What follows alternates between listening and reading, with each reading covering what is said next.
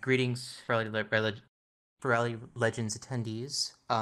For those of you watching the stream from the other instances, you can go to the Furality Online Discord and submit Q&A questions to the Sylys Sable Q&A. It should be under the event discussion list of channels.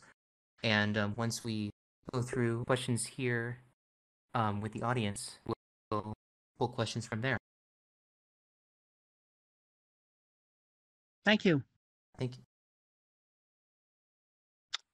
Hello, and welcome to part 3 of the Ask a Graymuzzle Anything presentation. This is the third such event at Furality, and this is Furality Legends. It's been a great convention for me. I hope it's been fun for you too. I'm Sylys Sable. In the real world, with the IRS and banks or whatever. My name is Mark Merlino. And for people who do know, my partner Rod O'Reilly and I were the instigators of what became the furry fandom by hosting room parties at comic and science fiction conventions for a couple of years. And then eventually deciding to start our own convention, which was in 1989. It was called Conference Zero because it was sort of our practice con. And we had 65 people attending, 100 registered, and 2 fursuits. And you can see footage of this on the archive page. For those of you who haven't seen it, I highly recommend watching the Fandom documentary, which is up on YouTube for free. Ash Coyote, Chip Fox, and their team created this documentary, and it was released in July of 2020. And it's the first furry documentary that I know of that actually covers the history of the fandom, where it all came from. And it can answer a lot of questions, but what I like to do is I like to take questions from people and answer them with as much detail as I can come up with, if there's something that I'm aware of. And basically, I will talk your ears off. And for volleys, of course, that takes twice as long. So if there's anybody in the live audience that wants to ask a question to get the ball rolling, please step up to the symbol in front of the stage there and ask the question.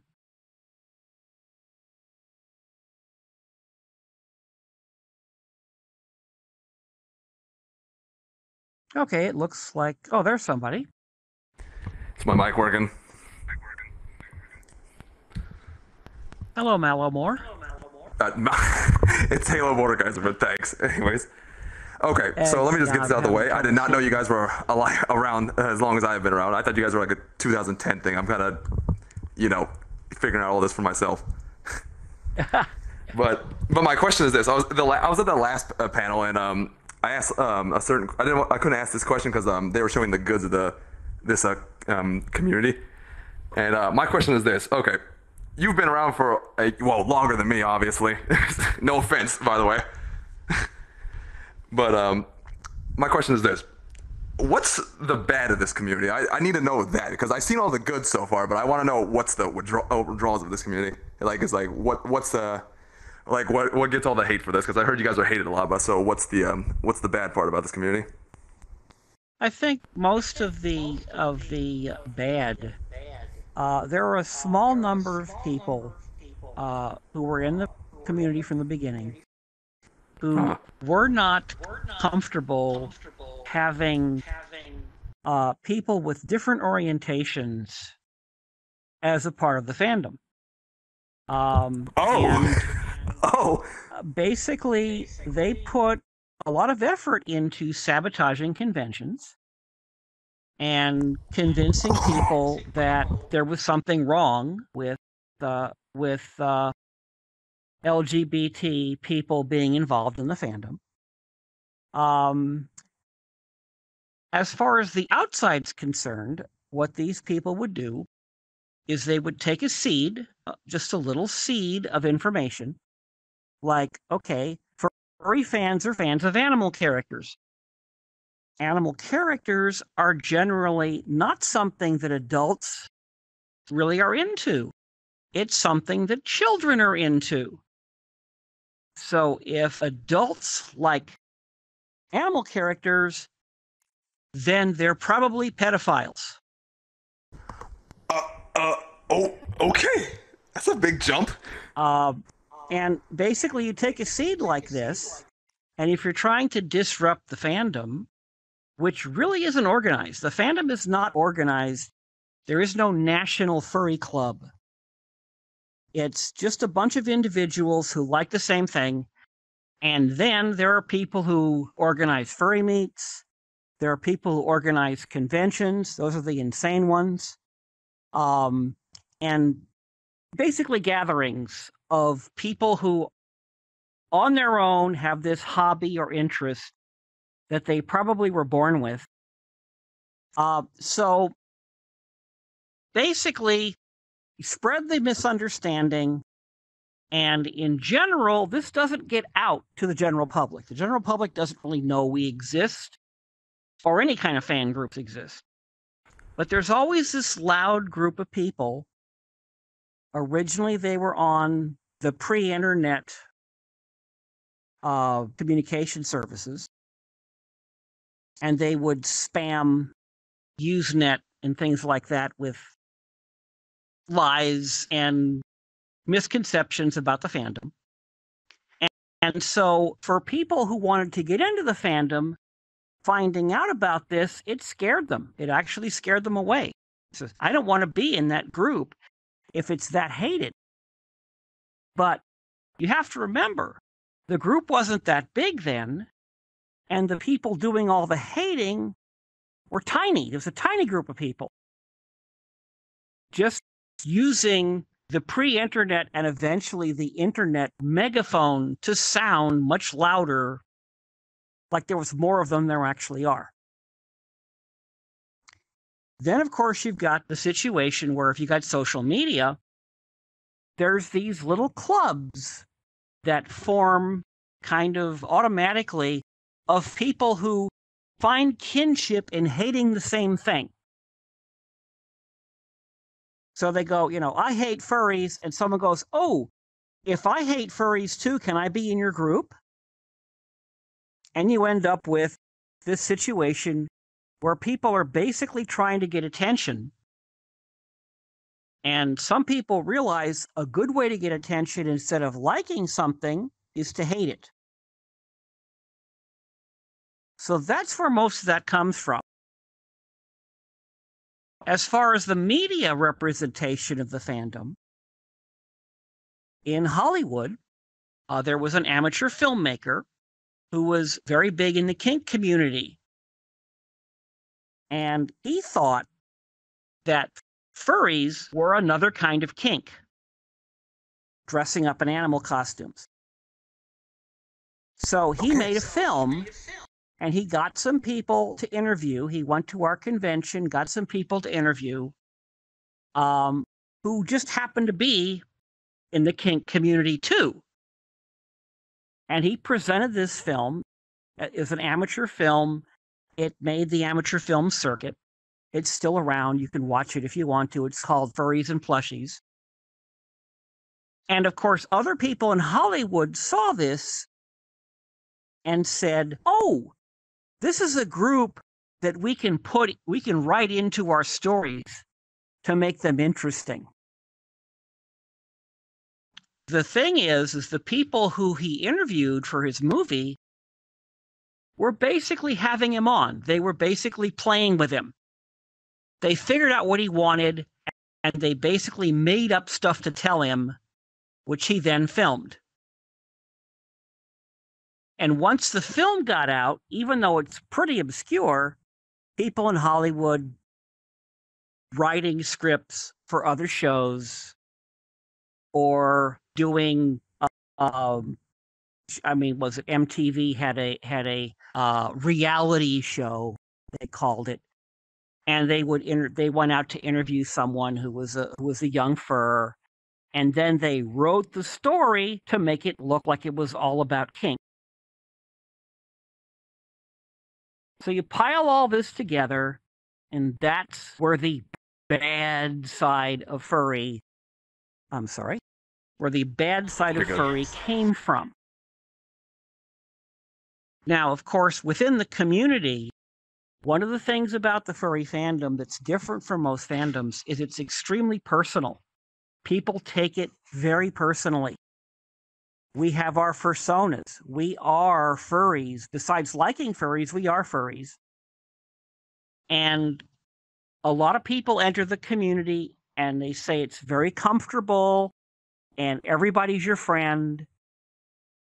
This, unfortunately, sets it up for the few predators who can give the community a bad name, because they're basically using the fact that furries enter the community thinking, oh, here I can trust everybody because everybody's a furry and I'll be safe with everybody. This isn't true. There are some bad apples there. And as with most places, they use the gathering, they use the community as a way to pick targets. So this is where the community has to do its own policing to make sure these people don't hurt anybody. Of course, once again with social media, you get these people coming online and they have a grudge against somebody, they'll make stuff up. So it's, if you're going to follow Twitter, for example, everything you see, every storm of controversy you see, before you jump in, you should check it out. Where does it come from? Who's making this stuff up? Is it actually documentable? that's why I'm here. Yeah. So that's pretty much all of the bad things about the fandom that I know about from my personal experience and from the fact that I do read Twitter, and it's pretty shocking sometimes. But it's amazing how much of these controversies go away quickly. So it's mostly just slander. I mean, I know. Obviously, there's gonna be bad apples in a community. So what you're telling me is it's just mostly slander. Yeah, pretty much. Okay, well, I understand that. So overall, your community is, like, I would say, welcoming. Is that the term I would use?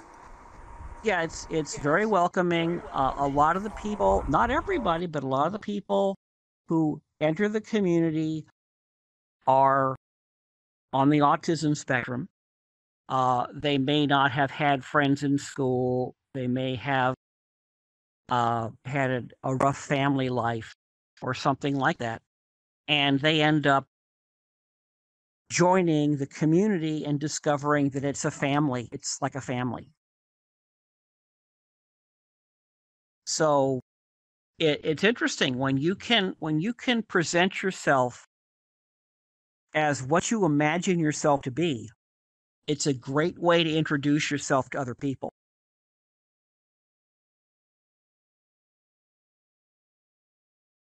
All right. That answers my question. Thank you. All right. No, thank you for having me. I thought you guys wouldn't allow people like me. So. No, pretty much everybody's welcome. Okay. All right. Thank you very much. You're welcome. Anybody else in the live audience? I know that things kind of got confusing in the beginning there, so probably a lot of people didn't know about it.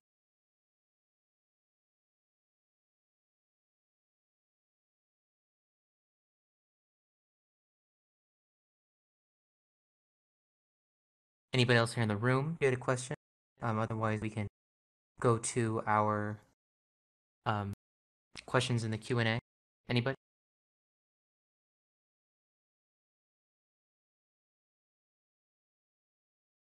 Has anything shown up on the Discord yet?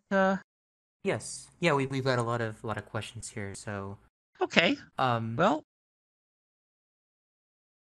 yeah. So the first one, from Master Furry X, asks, Sai, how do you feel if there would be a sequel to the fandom documentary, or what's your take on there being a sequel? that would be interesting to do. I know that Ash had talked about doing something that's a little more international about the fandom in other countries. But she is a filmmaker and she's working on other projects right now that are super important to her, which is that that makes sense. But it would probably be a lot more like the other documentaries that have been made so far, which is about who furries are and what they do. Because they pretty much nailed the history down pretty well, the early history. So I'd be welcome. I wouldn't mind being involved in something like that, if it ever happens. Thank you for Yeah, the good answer. question. All right. Next question. Steamy asks, what was it like growing up as a furry while the furry fandom was so small, or perhaps when the furry fandom wasn't around, so to say? That was interesting because I actually had my parents actually told me some things about me when I was a child, that I was pretty much obsessed with animation. And the animation that I liked was the kind that had animal characters in it. Um, and that was from when I was still small and sit on my mother's knee, going to the movies with my father. There's a cute little animation in the documentary about this, but according to them, it actually happened. They took me to the movies. They used to take me to the movies because they couldn't get a babysitter. And the theater was on the Navy base where my dad was stationed. And they always had first run movies, and they would go to the movies, and I couldn't stand it. I hated being in the dark, and I'd squirm and fuss and cry and make their lives miserable. And then one time they went to see Bambi, and the film started up, and I looked at the screen, and I completely shut up for the whole movie and just stared at the screen. And my parents told me this, and I go, wow, that's interesting. Told me this much later. So, it wasn't,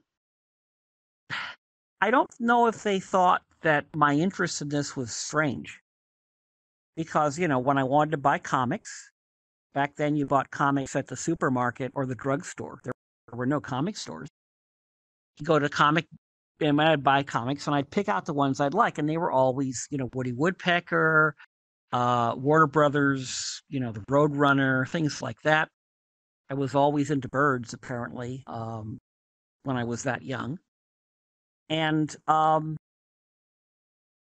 when I grew up, when I was going through high school, I would spend hours at Disneyland and the Art of Animation exhibit, looking at the artwork and how animated films were made. Whenever they were on television, we didn't have any VCRs then. We had to wait for the shows to come along that we liked.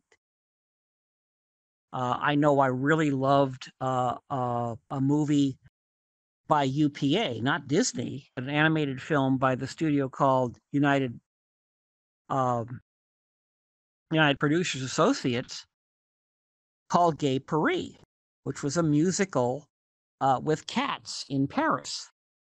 And I loved it. It was wonderful. And I hadn't even realized at the time that anybody made animated features except Disney.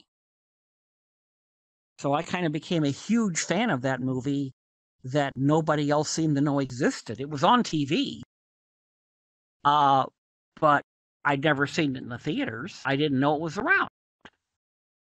So that's pretty much, I grew up with that interest constantly. I didn't go into animation. I didn't go into art. I went into engineering. That's my first love. But when I was in high school, I dreamed up these critters called Skiltair because I watched Star Trek and other science fiction shows and movies and wondered why all the aliens looked like humans.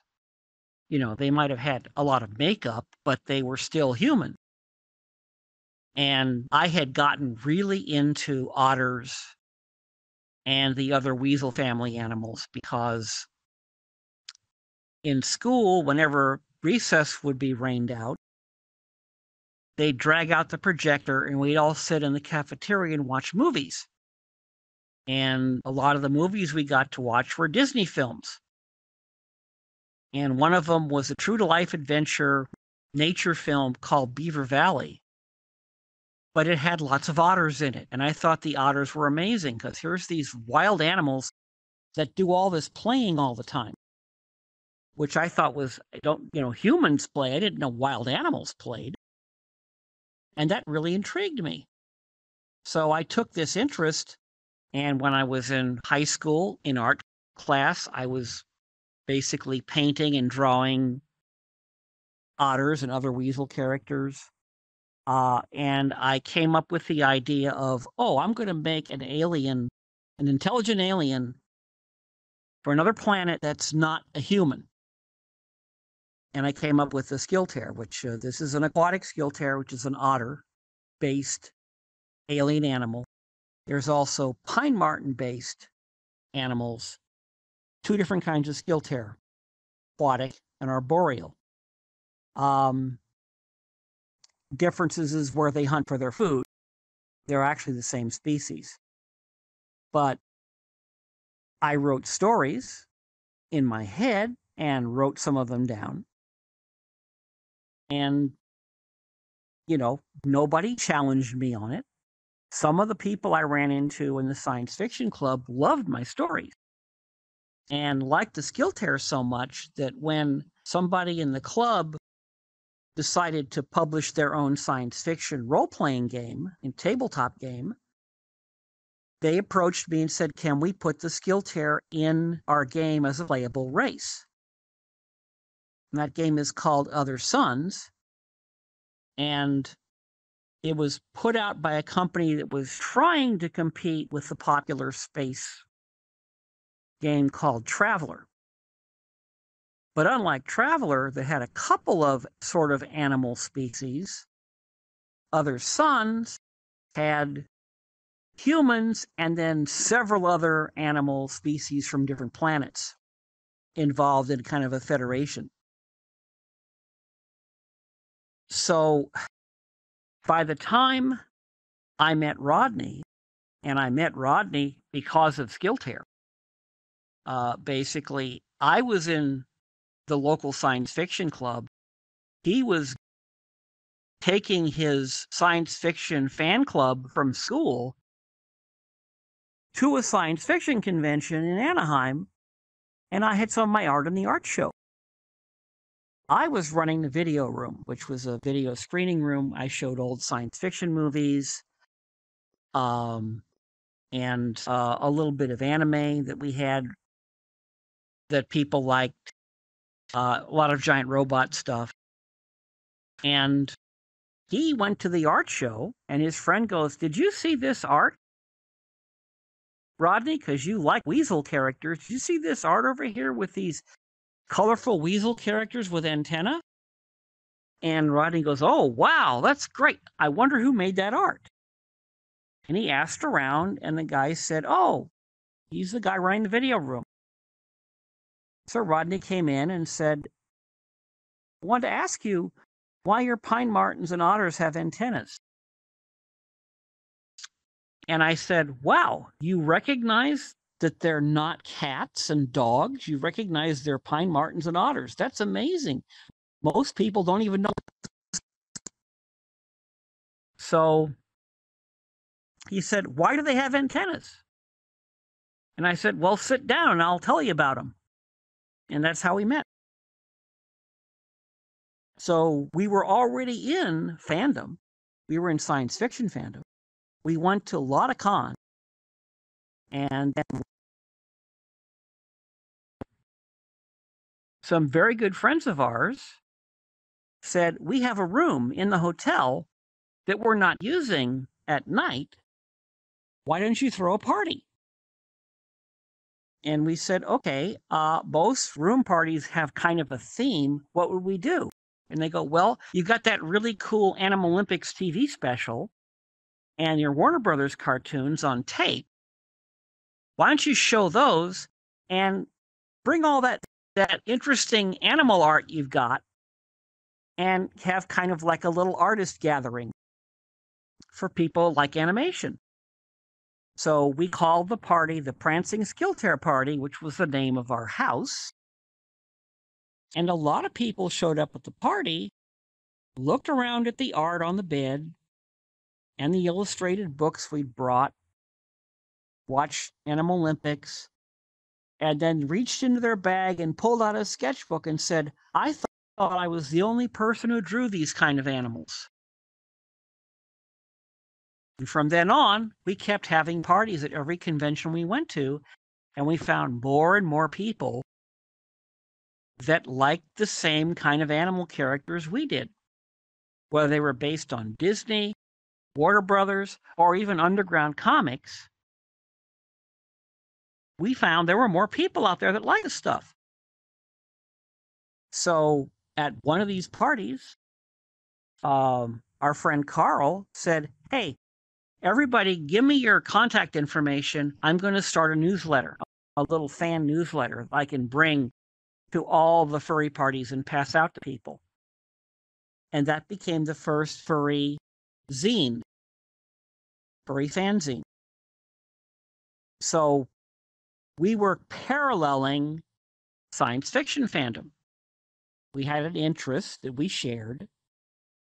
It was mainly art-based, but there were some people writing stories. Then someone came along and said, I want to publish this stuff. And they started making a magazine. And then, after several years of furry parties, Rodney said, hey, the anime fans are starting their own conventions. The anime fans used to come to science fiction conventions and they'd show anime in screening rooms. Science fiction conventions said, hey, wait a minute, we're not a film convention, so why don't you guys start your own conventions? So they said, fine. And all of a sudden we had an anime convention in San Francisco. It was the first one. And Rodney said, so do you think it's time we have our own convention? And I said, yeah, let's try it. And that was basically Conference Zero. So it came completely around to that. I know that a lot of people who are young furries, living with their parents, with their family, going to high school and things like that, have it hard because they have this interest that they really want to express. And people just don't understand it for a lot of the reasons I mentioned before. I guess I'm lucky. I never had a problem, and neither did Rodney, with his family or in school or anything about his interests.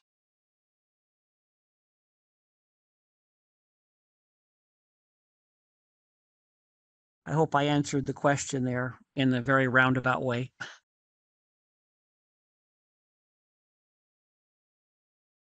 Thank you. I've never heard anyone else talk about gay parade, so that was nice to hear. From question from Silverfields. Do you have any new thoughts or observations regarding online conventions and social VR spaces since the last Furality? Or if it's not a question you've been asked, maybe thoughts or observations on online convention and social VR spaces in general. Yes, the first online convention I attended was a combination furry and BronyCon called RamCon. And it happened almost completely on Discord with some YouTube streaming for some of the events. And this was in 2020, and I thought, well, this is a really great idea. I hadn't actually gotten back on VR chat. I'd been on VR chat a few years before, and it was very primitive, very crude, and everybody that I ran into was very rude and didn't like furries. Or at least that's the opinion that I got from them. Essentially, it was just a lot of very young people trying to be edgy. So I hadn't been back.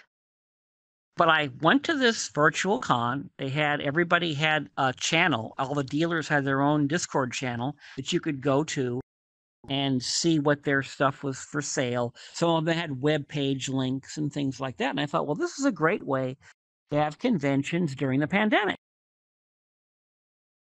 So my partner Changa gave me his Rift S to try out. And so I got back on VR chat in his Rift S. I'd been on desktop before. It was a lot better experience. And I started meeting furries and going, oh, the furries are here now. This is great. And a little while after that was the first Furality. And I got into the whole thing late. I wasn't able to get a membership, but I did go on Twitch and watch a lot of the panels that happened. And I thought, this is cool. So after that, I kept looking for virtual furry cons. A lot of them were on VR chat because very industrious and clever people would duplicate the venues of the real life conventions and then open them up. And then they would pick a weekend and say, this is our convention weekend. And, come and hang out with your friends. And we're going to have, panels on YouTube and Twitch and stuff like that. But when the second Furality came along, I go, okay, now I know about it. I quickly got a membership and discovered, hey, this is actually like a real con. It's not in a public space. There's not people wandering through, messing things up. The events actually happen in VR and you can attend them. And the dealers have actual dealer's room with booths. It's just like a real convention. And I thought we're in a pandemic, but what's cool about this convention is that people who don't normally go to conventions because they might be nervous about being in public with people they don't know, or they might live far away and can't afford the travel or can't afford the hotel room, they can come to this convention wherever they are. And I met people from all over the world at Furality. And I had my presentation, which went over very well. And I thought, this is kind of the future. I don't know if it's going to replace live conventions, but I think as far as accomplishing the same thing that a gathering like a convention does, it's almost the same. It's very much a similar experience. Except everybody has a fursuit and has lousy side vision instead of just some people. So I think this is going to keep going. Furality has obviously got it down. There are still some problems between the interfacing between Discord and the website and VR chat. There's, crashes. People have to have a good internet connection to be able to attend. But I think it's going to keep happening. Live conventions have started again, and I've been to 2 of them. I've been to Denver and BLFC. I drove to both of them because I'm still a little bit nervous about airlines and the pandemic. And they're as good as I remember. They're as wonderful as I remember them to being, and I think they're going to get bigger again. But in 2019, before it all went down, Midwest Fur Fest had their 20th anniversary convention, and I got all my three mates together and said, we're going to go to this convention. Even though we have to fly there, we're going to go to this convention because it's very large and we can see so many people we know and it'll be just great. And we went and it was fantastic. And of course, because of COVID, that convention, the 2019 Midwest Fur Fest, was the largest furry convention in history. There's never been a bigger furry convention, and until we get over this pandemic or learn how to live with it, there'll never be one that big again. And I thought, when we got there Thursday night and we walked into the lobby, the Hilton, the Hyatt lobby is like 4-story atrium, open lobby. There were probably 2,000 furries just in the lobby hanging out, which is as big as most average furry conventions are. And that was just the lobby of MFF. It turned out they don't brag about their attendance, but I was able to talk to some people who worked in registration. There were 12,000 people there. So that's how many go to a large furry convention when there's no pandemic on. And I think that's cool. But it didn't feel, nothing felt bad about it. Nothing felt like this is too big or anything, at least to us. So when people say, what's the difference between furry fandom in the 1990s and furry fandom, in the 2020s, I go, well, in the early days, you got to hang out with, 100 of your closest friends. And nowadays, you get to hang out with 12,000 of your closest friends.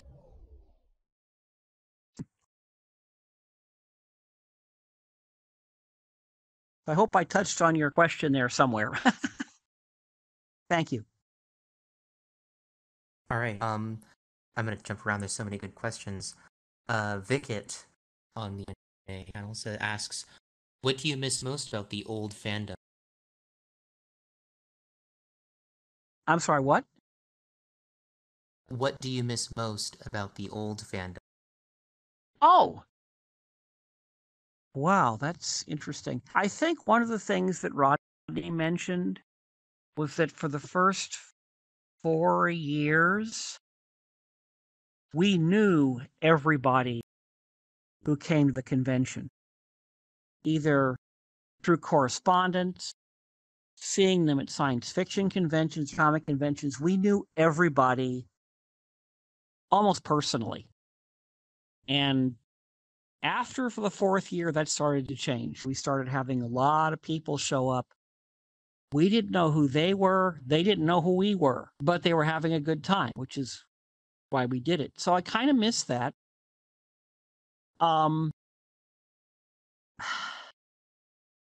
There are artists that have unfortunately passed on or have health issues and don't produce a lot of art anymore. And I love those artists. I love what they put out. And I kind of miss their work. There is a lot of furry art now. But some of these artists had a style and used techniques that modern artists aren't using. So I miss that kind of art. Otherwise, I think that's about it. I mean, you talk about the controversy and, the online hate and stuff. That was there from the very beginning. There really wasn't a time, except for the first 2 furry conventions, where we didn't have issues with people trying to mess things up for us. So, same as. It's like, you're going to be in the furry community, you're going to have to deal with that.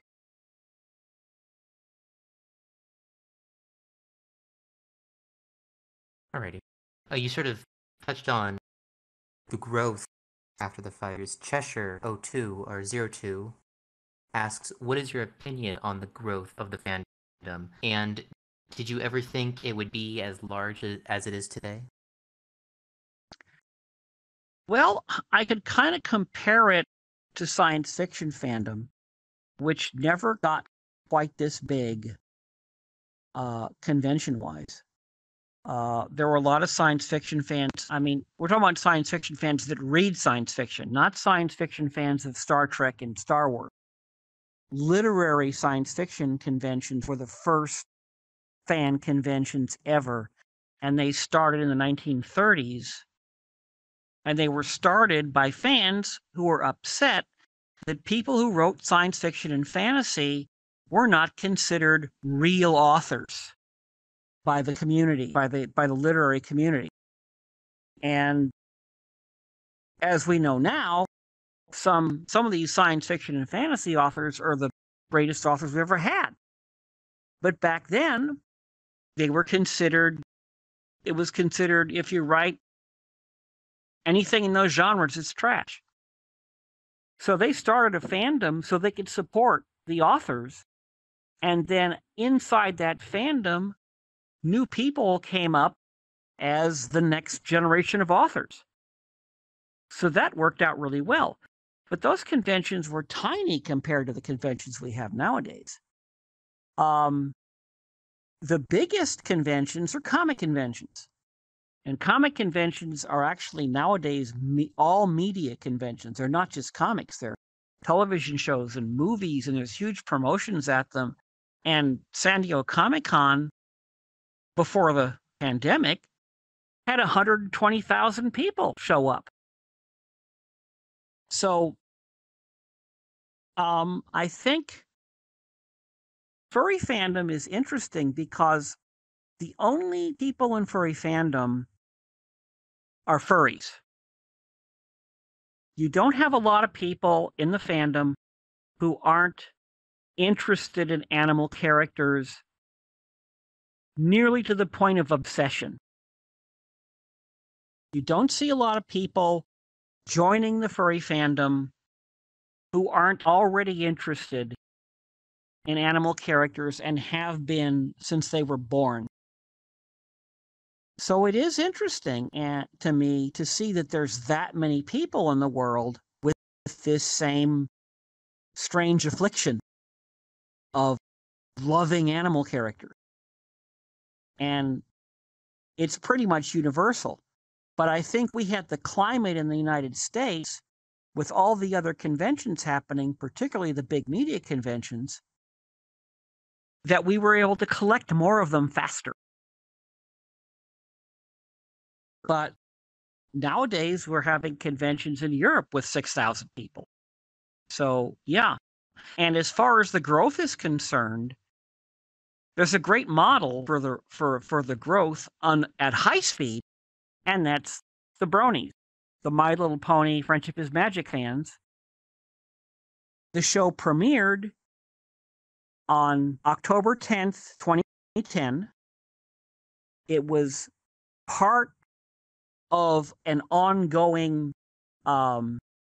genre, basically a marketing thing to sell little girls' toys.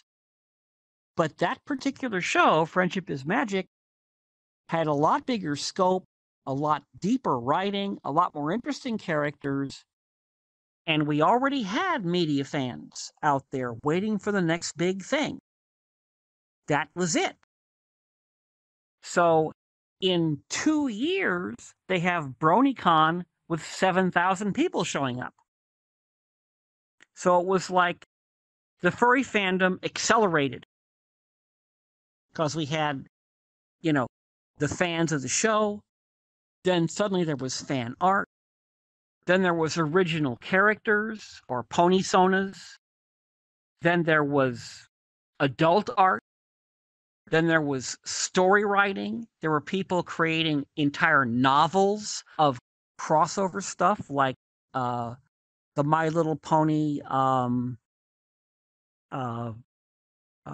is it? I'm not a gamer, and I only peripherally know about games. Was it Fallout? Thousands and thousands of pages have been written on the My Little Pony version of Fallout, and published. You can actually buy the books online. So that was a glimpse of how a fandom can grow in this day and age with the internet that fast. And sadly, now that the show has ended, most of those pony conventions are gone now. The fandom just dropped right off. One of the things that'll keep furry fandom going is we're not a fan. We're not fans of a movie or TV show or comic book or novels. We're fans of anything that has animal characters in it, and we make our own. We make our own characters that are ourselves. We invent our own stories. And that'll keep happening as long as people are born with that interest.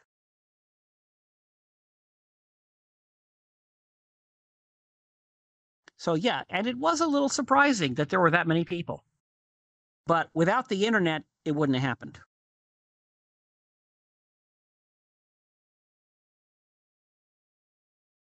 Alrighty.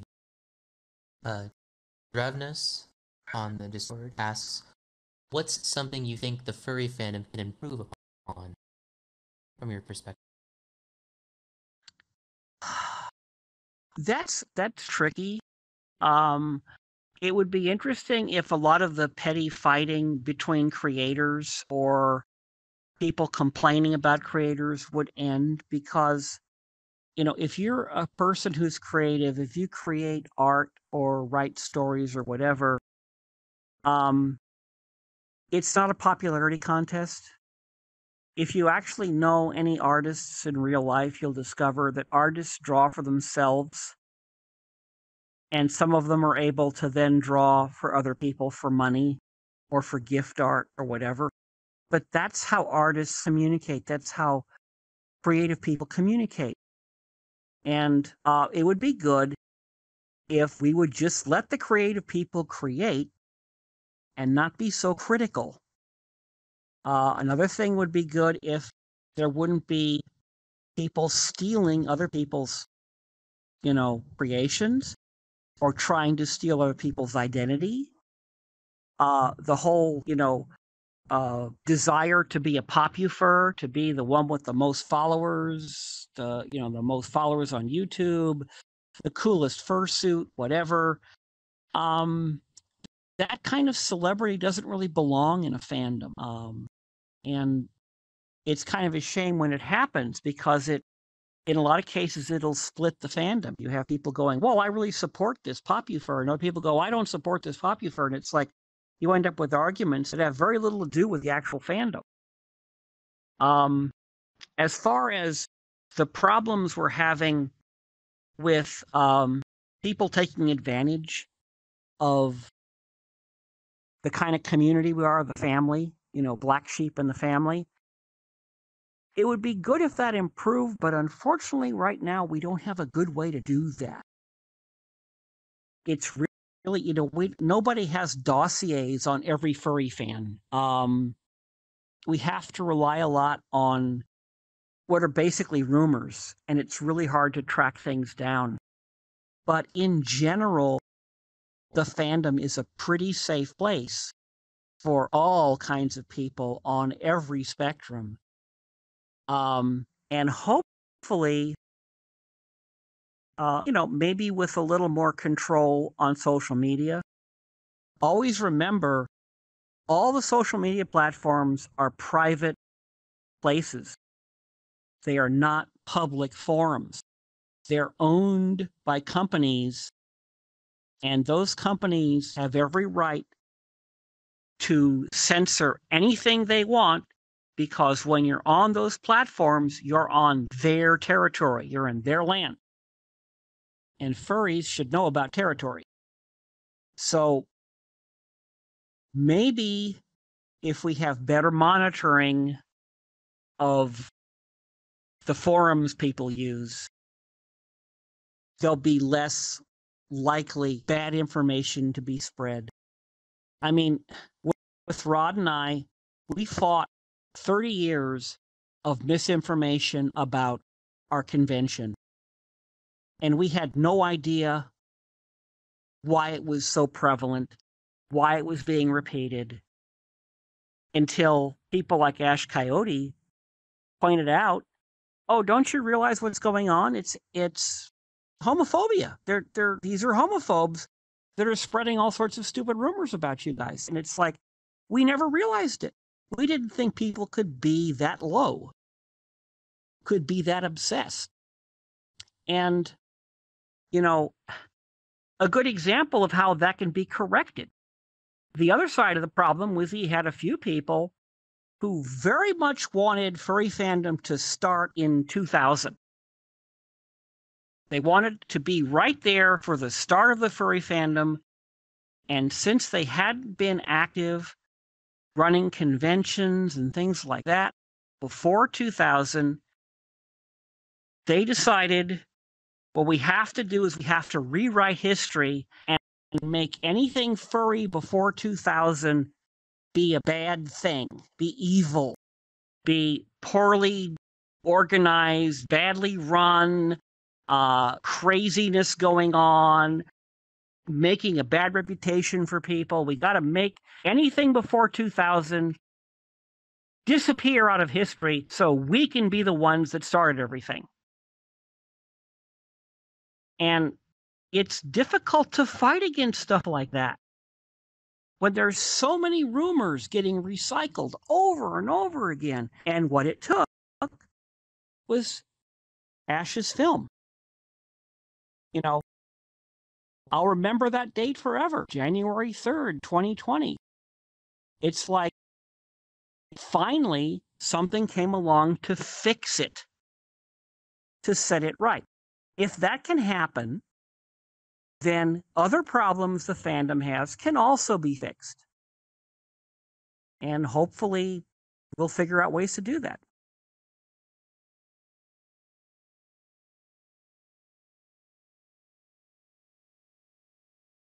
I jump around some more here. Lake Ski, the Discord, asks, as someone coming up to age 40, I often feel out of place around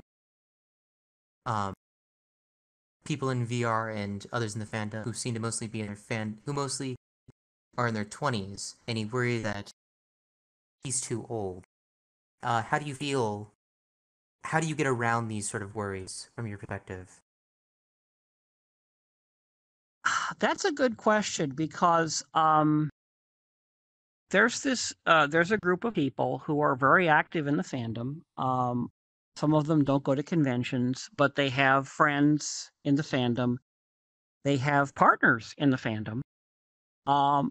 They're usually under 20, and they are of the opinion that things like adult content, particularly adult content that leads in one or the other strange kinks, gives the fandom a bad name and should be banned from it. The joke term for these people are Puritans. One of the things I've seen come up a few times on Twitter, and don't trust Twitter for good information. Don't ever trust Twitter for good information.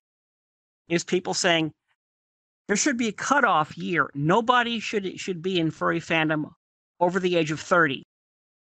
Because if anybody's in the fandom over the age of 30, they're probably predators. They're probably just coming to conventions to groom youngsters, which is completely ludicrous. You got to realize that a lot of the people who are 40 now maybe got in the fandom when they were 18. And the people who are 14 now, in 10 years, are going to be 24. in another 10 years, are they going to quit the fandom? I don't think so. And yeah, it is a little bit strange. There is that generation gap where younger furs are into different things. I mean, I see everywhere I see, video games. Video games and computer games are everything to the current generation, even 30-year-olds. I see lots of posts about, here's a picture I took. I found a box in the attic. This is my childhood. And it's a bunch of older computer games, maybe handheld games, maybe Nintendo and things like that. Or I see posts going, what were the first games you remember playing? And that's a whole generation of people who grew up with video games. I didn't have any of that. When I was 15 years old, I was in the Explorer Scouts, and we were making computerized radio control robots and restoring a old Navy remote control submarine. That's my childhood. But yeah, there's a disconnect. I mean, I follow Reddit Gaming just so I can keep up with the names of the popular games and what people are playing and what people are saying about them. And unfortunately, all the politics about game reviews shows up there too. But yeah, no, if you're 40 and you still have the interest, there's no reason why you can't be. I mean, I have a lot of people following me on Twitter, and I know that some of them are under 18. I have all my Twitter stuff is safe for work. I've seen people say, what's really controversial, some of these artists that are doing adult material are under 18. I don't know what you can do about that. They're artists. They're creators. They're going to create whatever they want. But yeah, I don't think there's a ceiling to being a furry. But yeah, it sometimes takes a bit to find a common ground between the younger generation, and we've got like 3 generations now. We've got the people who are teenagers in high school who are daring enough. I would have never paraded around with a tail on when I was in high school, but they're daring enough to be out, furries, proud furries in high school. And then we've got the college age people, and then we've got the Graymuzzles like me. There's no reason why the fandom can't be inclusive for all of those ages. So I don't know, talk to people, listen to people. That's always my trick. My trick about making friends is to be an active listener. So you see some people talking, get into the conversation, not by jumping in and saying something, but by listening and being interested, actually interested in the conversation, the subject matter, and importantly, the people. Be interested in the people. And it's amazing how well that works. How well you'll find yourself kind of slipping in and being part of the group, regardless of your age. Thank you for the question.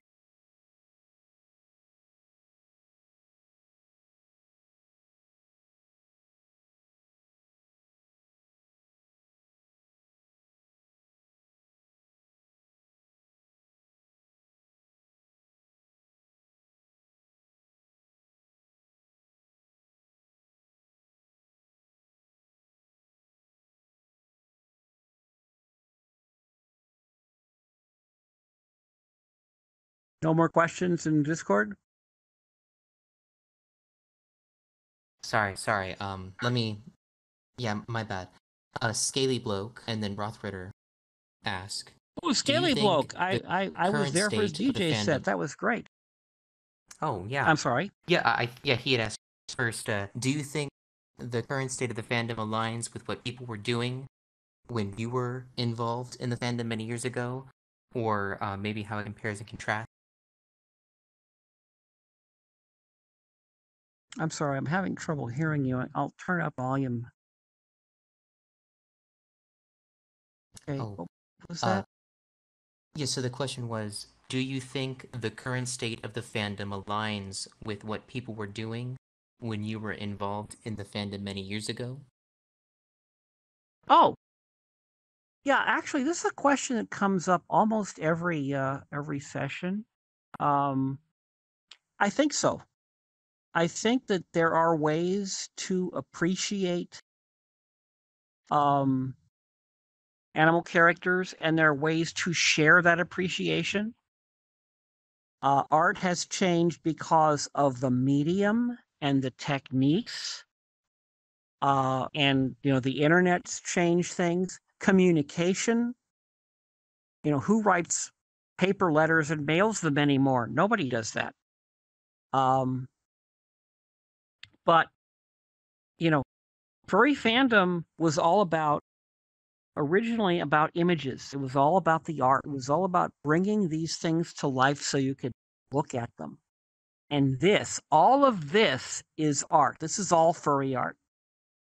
From the room to the avatars. And, I go to the dances and, we didn't have, our furry DJs were the old fashioned kind of DJs back in the 90s that just, played records or tapes. We didn't have a lot of fancy mixing equipment. That happened later. But you wouldn't be able to tell if you could get in a time machine and go back to, say, Conference 9, for example, which was the biggest furry convention there had been, with 1,400 attendees. You would see much the same thing that you would see if you went to Method Fur Fest, or Midwest Fur Fest, in 2019. Same sort of stuff happening. People in costumes, people with tails and ears, people doing artwork, people buying artwork, panels about real animals, from veterinarians, panels. One thing you didn't see that much back then were the panels about being on the autism spectrum, being LGBT, being a person of color or an indigenous person. There were indigenous people and people of color in the fandom back then too. And to my knowledge, there is no body trying to trying to exclude any groups from the fandom that I know of, except for maybe alt furs, and they don't count. They're just the burn furs in a different outfit. And that whole issue died years ago. So I don't think it's that different. It's why I say the joke about, hanging out with 100 of your best friends or 12,000 of your best friends. It's kind of the same. One thing I do see a lot of these days, which is a little bit disturbing, is I see a lot more talk about alcohol, talk about drinking, especially on VR chat. And people going, yeah, getting drunk is cool. Not being able to remember what happened the night before is really neat. You can't really party unless you've got booze. And that's completely okay for adult furries. But remember, a 20-year-old in the United States it cannot legally drink. So if you're bragging about the only way to have fun at a party is be drinking, make sure you know who's in the room. Because we have lost furs. Furs have died from alcohol poisoning. Furs have become alcoholics and hopefully are getting treated. That wasn't as big of a thing back in the early convention days because room parties weren't a big thing. Trying to get a hotel to allow you to have people hosting parties with alcohol was nearly impossible to do back then. So you did have the adult furs, most of them out of science fiction and comic conventions, comic fandoms that were furry, hanging out at the bar. That was completely fine. We had a rule when we had guests of honor. We'd pay for their airfare, and we would pay for their rooms and memberships and give them a table, but we would not pay their bar tabs because a lot of traditional fans, adult fans, were big drinkers, big social drinkers, especially at conventions. But I think that, yeah, I don't think it's changed that much. I mean, the internet changes everything. You have artists who never actually sell a physical piece of art that are making a living. It's all digital. They're sending people files. That's really different. But furry art is still super important to the fandom. So that hasn't changed either. And the community and the idea of, meeting somebody online, meeting somebody in VR chat, maybe hooking up in real life, that hasn't changed either. That was the way it was back then too.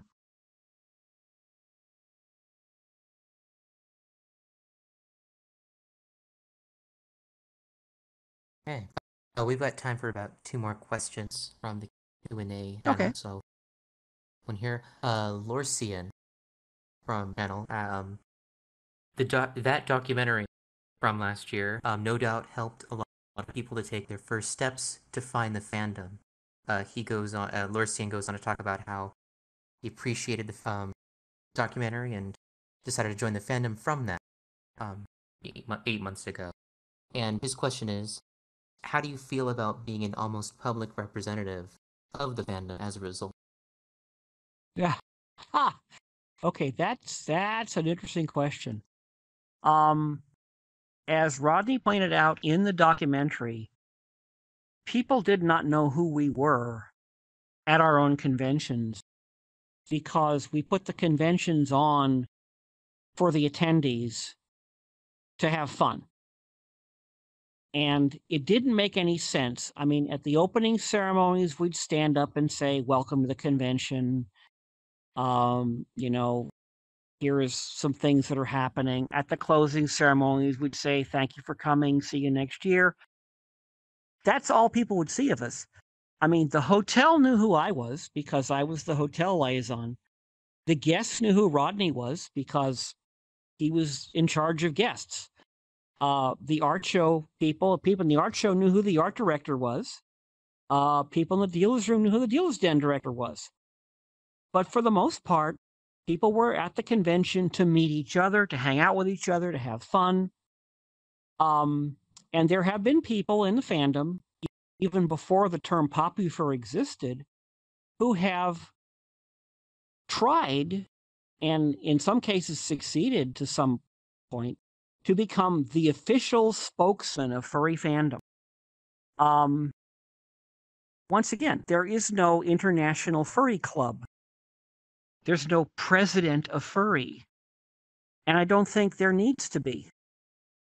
So it's great now that my conventions are not considered horrible things. That's wonderful because that is an affirmation of the hard work that all of my con staffs put on over the years, and, kind of happy to see all the people that had a great time when they came to our conventions. But I will talk about the fandom, what I know about it from my personal experience.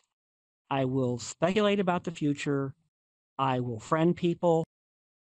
I can talk about, I have a lot of interests, as people who've run into me on VR chat have found out. I have a lot of other interests besides furry.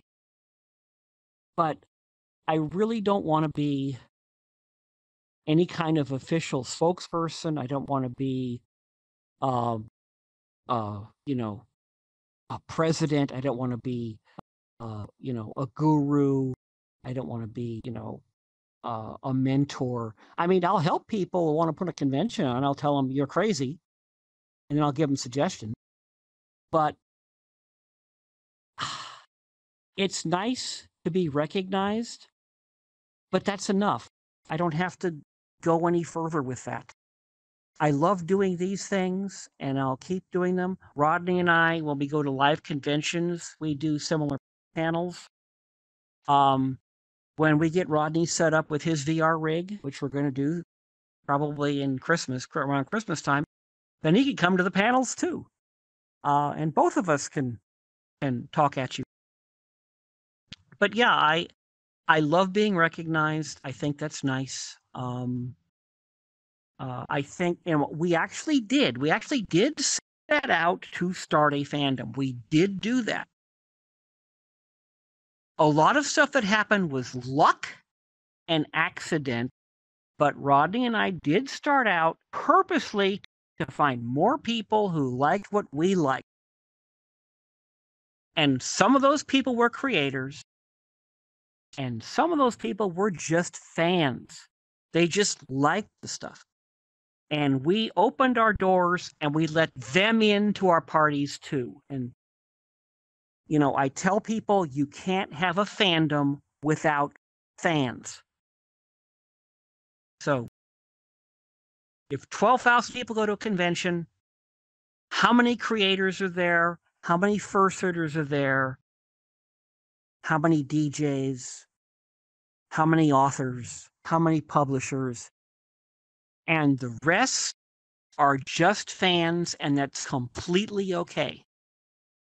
It's completely okay to be just a fan.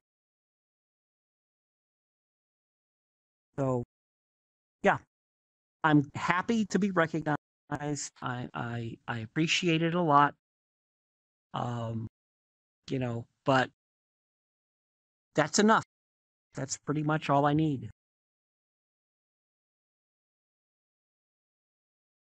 So it's kind of follow up to something you said earlier. You're talking about furries bragging about their drinking habits on VR, and certainly that would go on at the cons when they were running. And my roommate until a couple of months ago, he was also a furry and he was also a social drinker, and both of us said the amount of drinking at the cons makes us uncomfortable to go, and it makes us uncomfortable to be there in the evenings. And I found over the past 10 years, I'd say sometime between 2010, 2011, on until the pandemic, I was going to less and less and less furry cons, because what I found is it was great until 7 o'clock. And then it was like the purge, and you have people passed out in the hallways, and I had people glomming onto me.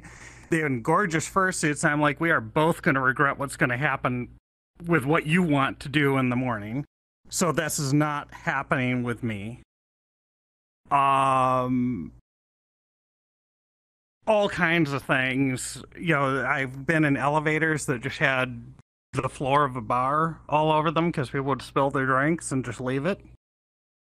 And my roommate was also a big social drinker, and he said, even I'm not comfortable with the level of it. And what I find in VR chat is when people are blackout drunk and they say, oh my God, I just threw up, I can go home, disconnect, go to another world. I can do any number of things where once I've booked the plane flight, booked the hotel room, I'm at the con, and I'm stuck there until Monday morning or Sunday night or whatever it is, I go, now what do I do? I'm sitting in my hotel room on my computer on Tapestries.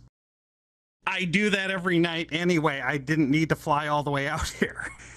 And I just feel like, I don't know, since cons have said we are not going to run any activities after 7 o'clock because the only thing people want to do is drink and dance. If you're not a drinker and you're not a dancer, cons get really boring after 7 o'clock. And it's great that people are, but is there some room at the cons for someone who is not a drinker or a dancer, or should we just do what I've done and stay home?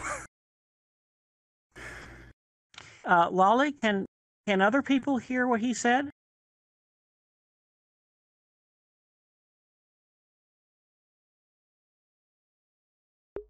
Yeah, basically you're right, and I'm seeing less and less late night programming at furry cons, which is upsetting because some of the late night programming they used to have at cons like FC was some of the best stuff. They'd have panels starting at midnight. Like the famous Dragon Arc panel, where basically this person who was a collector of Dragon Art would invite artists to come and show their latest work, projected on the big screen, and then people would discuss it, and it was hilariously fun. But it was an 18 plus, it was adults only panel. It's, and of course, FC had the night market. They actually had an adults-only convention within their convention in one giant room that ran Saturday night. So essentially, you could hang out in there. And there were dealers, the same dealers in the dealers' rooms, except they were selling all their adult stuff. And there was a DJ and people, basically trying on outfits, harnesses and stuff. It was great. But you've got a point, and there are some conventions where the party floors are a total disaster. One of the advantages to having to controlling the drinking, at least in the hotels, is the hotels are very, very strict about underage drinking. So you have people checking IDs and giving people wristbands. And people are supposed to watch out that the people getting the drinks have the wristbands, whether or not that's done. But you're right. Someone gets drunk and leaves the party, no telling where they're going to show up. It becomes a real mess. Maybe there'll be a tipping point where the conventions will say, whoa, we're only going to allow so many parties, so many drinking parties. And if you're going to drink, you've got to stay in that party or stay in that wing of the hotel. Because you're right, it is becoming a problem. And I hate it to see literally anytime conventions start reducing programming. And I know how it happens because we had this problem with Califer, the convention that followed on after conference. They'd have these meetings, and programming is kind of a hassle. So it was like, well, we have panels, and the people that run the panels don't show up. And, nobody suggests good panels. And we always ask people to suggest panels. It's really hard to get people who come to conventions to actually help with them. Even if all it is just give us an idea. Let us know what we want. The things we did at conference, almost all of them were suggestions from people. So what does the committee do? They go, okay, we're not going to have panels anymore. We're not going to have a con book anymore because that's too much of a problem. We're not going to have a video screening room because we can't check all the copyright stuff. If you're screening videos at a convention and you're not advertising what your program is on your website, You have to go to the room to see what's playing. Nobody is going to shut your convention down for copyright infringement. That's a myth. And I know because what I did for 30 years was run video screening rooms. So yeah, have more programming. You know, drinking should not be the major reason people go to a furry con. I mean, yeah, you go to FC, to the party floor in the Marriott. Unfortunately, the Marriott has tiny little rooms. Only the suites at the end are big enough to really have a party. And the entire floor is covered with plastic. It's like, it's very off-putting just to go onto that floor. I know exactly what you're talking about. And it's like, I do drink alcohol. I can't drink a lot of it anymore because of my heart medication. But I like it. It's cool. But I don't think getting drunk is cool. And certainly, I'm not going to go drinking around people who shouldn't be drinking. But yeah, I mean, if there's anybody out there who's running conventions, do more late night programming besides the dance. It might be hard to get it started, but you'll probably find some people who will want to do stuff. Very good question. All right. Yeah, just one more question here from the Q&A, and then afterwards, anyone here in the room, if you have any follow-up questions or questions to ask.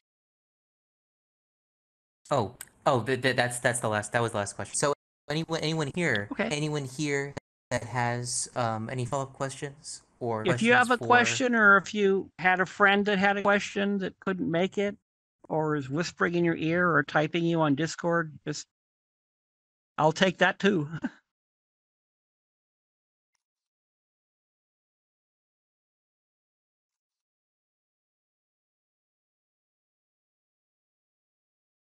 Or you're free to wrap up, Sylys, for the stream. Okay. Well, thank you very much for attending. I don't know how many instance rooms there were. If you were in those rooms, thank you very much for listening to me ramble on. Thank you, people on the Discord. This has been a wonderful convention. It's been one of the most fun conventions I've been to since I went to conventions, including the live ones. I've had so much fun, made so many more friends, had some great conversations. So get out there, have fun for the rest of the time the convention's going on. And thank you very much if you were listening to me, for listening to me. And I'll do it again at the next Furality, and maybe you'll run into me at a live con. So stay furry.